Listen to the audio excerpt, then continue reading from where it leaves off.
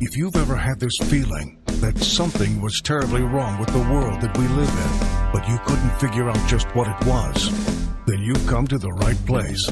Secret societies, mystery religions, and the Illuminati have been controlling our reality since the beginning of time.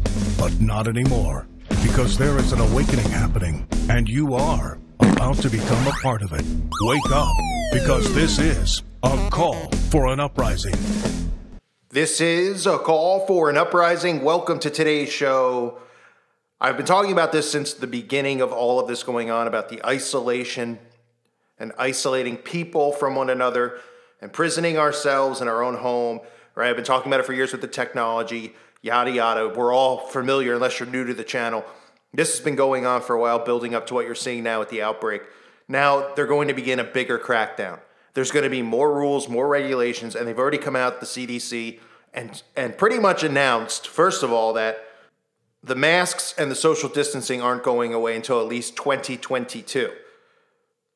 And that could be that's what Fauci says, and that could be the time period where the vax becomes mandatory, whereas next year, what they'll continue to do is condition everyone. And people will get so used to this, which has already happened. People are used to this. I still complain about it to people.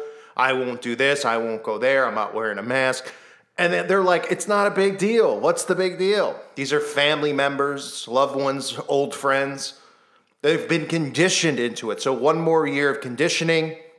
And then for the people who don't get the vax and stuff, they'll be the people like us who are, if we're still alive at that point, they'll begin isolating us from society. Now, I want you to take a look at this. The CDC is talking about restricting time limits between interactions between people to 15 minutes. This is right out of 1984. Take a look at this story. A close, continuous contact was previously defined as someone who spent at least 15 consecutive minutes within 6 feet of a person infected with coronavirus.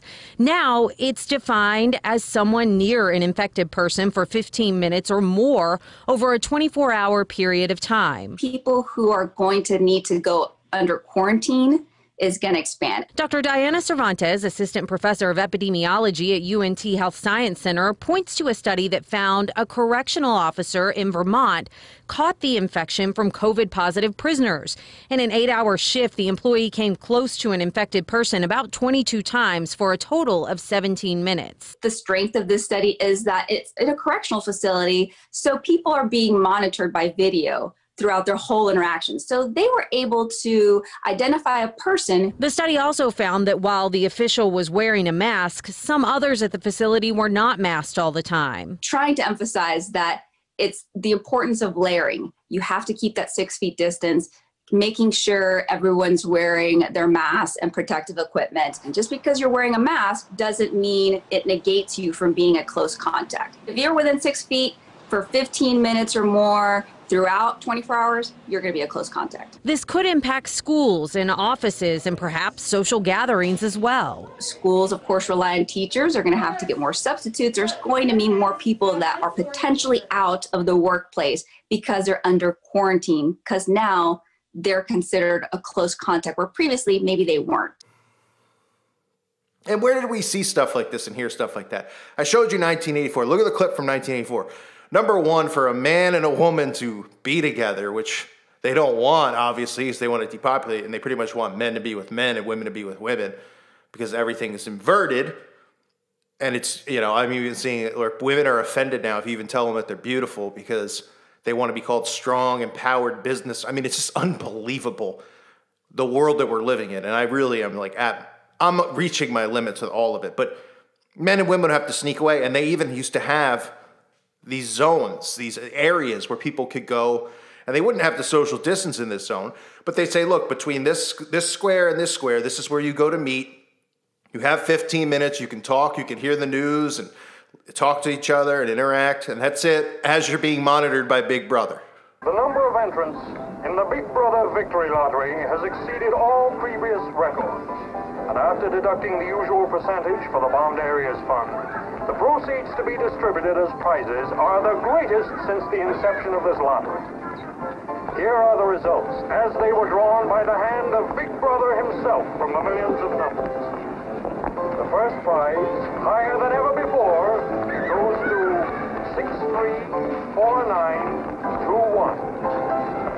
second prize, also larger than in any previous week, goes to number 813294. We're all right. There's no microphone here. It takes a little while to realize you're not being overheard.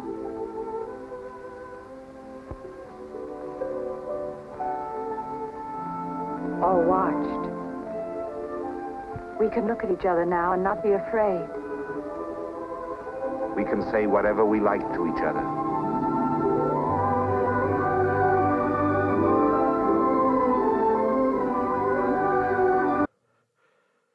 And this is where it's all going, and people think that we're all crazy. I mean, it's really funny. I don't mind when people do videos on me at all. I actually laugh at most of them because people say that I'm not a Christian.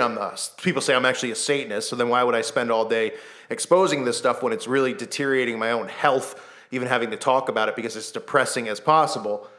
But seeing people do videos where we have atheists and we have people who literally are supporting, saying everything that's going on is real. These people are, I don't even know what to say. They are so dumb. It's amazing. It's been forewarned. We've told people, right? Everybody has been talking about this stuff, and we still get called crazy conspiracy nuts. So look, I talked about this 3 to 4 months ago. I talked about the bubble, right? Look at these headlines that are out there. This is predictive programming. This is how it works, right? I talked about Bubble Boy and how literally they've been preparing us to live in isolated bubbles where we aren't going to be, everything's going to be, inner city, right? Like the show, The Dome, right? People talked more about the dome being flat earth instead of talking about the dome being what the real meaning was behind it, which was keeping people trapped inside of small areas contained where they were completely monitored and they weren't allowed to leave. This is CNN. Social distancing limited the spread for Major League Baseball teams, right? Now, why is that? Because all these baseball teams they stayed in one region, right? So teams like the Yankees wouldn't go to California because they were in New York. They played teams all on the East Coast. The teams in the center of America played teams at the center, the teams in the West of that. Then they decided for the playoffs, everybody stays in the same town, the same city. The same thing they did with the NBA, which the NBA called the bubble. Baseball ends up calling it the bubble. And all the stories that you hear from football are about how all these people on these teams are getting sick because they're flying to other cities, interacting with other players, and everybody's causing the spread, right? This is to create more rules, laws, and regulations to keep us isolated and contained. That's all that this is. Other articles that come out, smart sensors that could track social distancing in the office, and people don't think that this is complete invasion of privacy, that this is completely Big Brother at 100 times on crack is what it is. You got a monitor in your chair. Soon you have the monitor in your wrist. I mean, to not be able to see it, it shows it's either a real stubbornness or a real stupidity. That's what it shows. And you can see all these other things now that the CDC are talking about. How they're now going to define close contact of someone who has the C19 as the CDC released new evidence showing that it can be passed during relatively brief interactions. And there are literally places out there, there's doctors' offices, dentists, there's places you can only go for 15 minutes. This is stuff that I've seen with my own eyes and heard other people tell me about, right? They say previously the CDC described close contact with someone who spent 15 minutes or more within 6 feet of someone. Now the AHA says it's someone who spent 15 minutes or more within 6 feet of someone who is infectious over 24 hours, which means you pretty much have 15 minutes of time to speak to someone and you're done. Like getting your prison release for 15 minutes to go out in the courtyard and shoot the basketball before they blow the whistle or whatever they do and send you back inside your prison cell. That's what they're saying there for people that don't understand. It's not saying, well, you have 15 minutes and then you got to move on, but you can go talk to someone else. They're saying you have 15 minutes to speak to this individual and you're done and you have to wait 24 hours to see it. That doesn't sound like prison rules. Goodness gracious. Look at the stuff going on in Italy. These articles. Italy did everything right to stop a second wave. But what did they do wrong? Because there's a huge outbreak. All these countries over, in the UK all talking about drastic measures are being taken suddenly to contain the surge. And that only means it's a matter of time for us, because we're the least, how do I word this? The country with the least amount of pushback is America. The country with the dumbest citizens, even though we're told we're the smartest in the world, is America. Let's be realistic. That doesn't mean me and you are idiots. It means look around at the other 95% of people. They are completely living, breathing inside of a matrix in a false reality. They're not even alive because they don't even know that everything that they think and learned in school and everywhere else is a fake lie. And they just go with it. They're on their phone. It doesn't matter. And you're going to hear these things, right? Italy's daily cases soar to 15,000, right? And this is all happening. It's obviously, they've warned us. I did the predictive programming videos, which they took down, which some are up on my website, right? I did the Bubble Boy predictive programming. They've been telling us. They're showing us now. And again, Fauci saying that this is going to be here till 2022, right? Shows you that the plan is to continue to just beat this into people's head as normalcy. Because once the youth, just all they'll know, I don't know what the youngest age kids are wearing masks at, their parents are making them. I guess, kindergartners, right? Let's just say 5-year-olds, hypothetically. All they know is wearing the mask. So it's a normal way of life. And another year goes by, they don't question taking it off. Hey, you're going to school, don't forget your mask. It's like saying, don't forget your lunch. Don't forget your keys. Don't forget your wallet. Unfortunately, don't forget your cell phone. And that's really how we've gotten to this point, right? We've allowed them to engineer us, and engineer us. And now we're at a point where we're imprisoned. And soon, I'm telling you, they've already talking about you're not going to be able to travel intercity, interstate. Borders are going to be closed, right? Can't go into Canada from America. Well, soon it's going to be, you can't go from Montana, or let's just say you can't go from California into Nevada, right? You can't go from Montana into Idaho. Suddenly, these barriers that have always been there suddenly have a meaning now in the map that have beaten into our head about individual states with individual separation, right? Some states have taxes, this tax, the other states don't.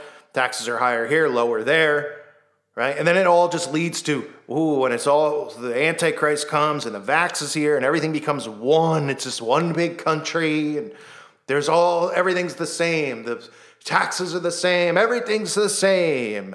Oh, right. And what is that? Oh, the Great Reset, which they're planning on doing very, very shortly. So I wanted to make you aware of it. They're just continuing to close and clamp on people. They don't even realize the wording of what the CDC is saying about how much time you could spend with people, because people are they're like, oh, what's the difference anyway? And they get used to it. They embrace it. They think they're being protected by a big brother, but as long as they have their power and their cell phone for now, with the 5G towers on, they're okay with it. Unbelievable, the world we're living in. I want to thank everyone out there for listening to today's show. It's getting scarier by the second. Love all you guys. Thanks again. God bless you and your families.